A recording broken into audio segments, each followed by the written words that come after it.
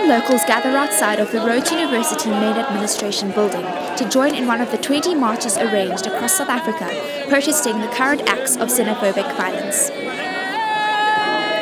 The march will proceed to the Makana Municipal Buildings.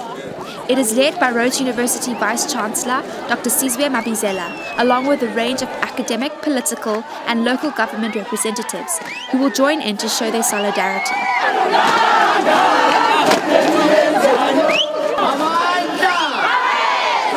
Unite, Africa, unite!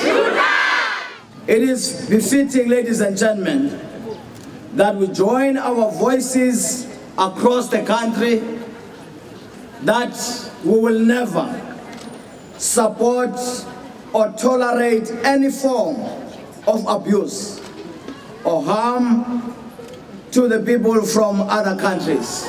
Students and academics voiced their opinions on the importance of the march. I think there's no feeling to this. It's inhumane. Into ebuhlungu kakhulu le ingakumbi eyona nto ebuhlungu into yoba ngabantu abamnyama abalwa nabanye abantu abamnyama. Ndicinga uba eyona nto masiyijonge into yoba sizibuze umbuzo uba kutheni le nto ingabantu abamnyama bahlaselwa isikakhulu kweli lizwe lethu. Kufanele uba loo nto leyo siyihlasele singabantu balapha eSouth Africa, sijonge into yokuba zintoni iingxaki esijongene nazo singabantu abamnyama. As SANCO, we are saying no to xenophobia. Participants from schools, individuals, religious groups, society members and more are gathered, carrying flags and other symbols of mourning. We embrace and value diversity, and we respect and celebrate difference.